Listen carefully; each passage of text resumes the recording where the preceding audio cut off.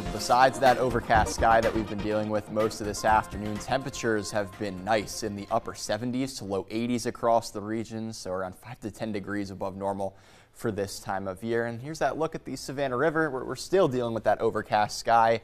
A little bit breezy conditions at times with that wind out of the south that's helping to get our temperatures above normal for this time of year. We're at 79 here in Savannah, 66 for Hilton Head, so a little bit cooler right along the coastline. 71 at the moment in Beaufort, 80 degrees though still in Richmond Hill, Hinesville as well, coming in at 80 degrees. Now we are tracking a slow-moving cold front that's going to be moving through as we go through the overnight period. You can see that well off to the north and west here. Otherwise, we are dry on Storm Team 3 Viper radar. That will change, as I said, as we go throughout the later overnight period. There's our cold front that is off to our west. A few storms becoming strong to severe along that leading edge of the cold front. However, it will start to lose its severe characteristics as it gets closer into our region. We'll just be tracking mainly some passing showers and maybe some gusty winds at times as well as that cold front moves its way through. So going through the next couple of hours, again, that rain chance increases past dinner time, and just before midnight is when we expect that cold front to move through. Temperature-wise, we'll be in the 70s really up until that cold front as it passes through. We'll quickly drop down into the 60s and then eventually the 50s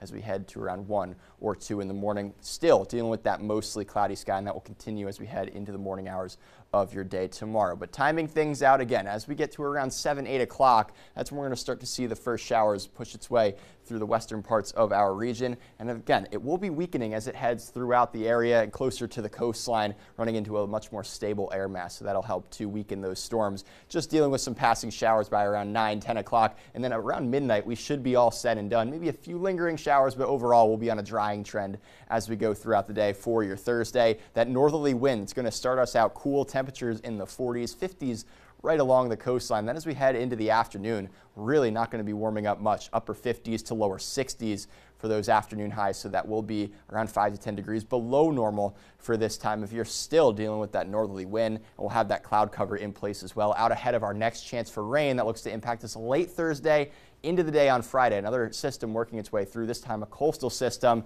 north of I-16 for the early morning hours of your Friday. Could see the first rounds of some showers, and it becomes a little bit more widespread as we head through the late morning and into the afternoon. Some rounds of heavy rain could certainly be possible at times, but at least for those rain chances, they'll be sticking with us as we head throughout the weekend and into next week. So a wet stretch of weather is on the way. That marine forecast sees 4 to 6 feet gusty out there on the waters, upwards of 30 knots. We do have gale warnings in effect, as well as small craft advisories as well. Tonight we'll be down into the 40s and 50s along the coastline. Tomorrow, cool day, temperatures in the lower 60s. And then for that 7-day forecast, again, we'll be keeping that chance of rain with us as we end this week into the weekend.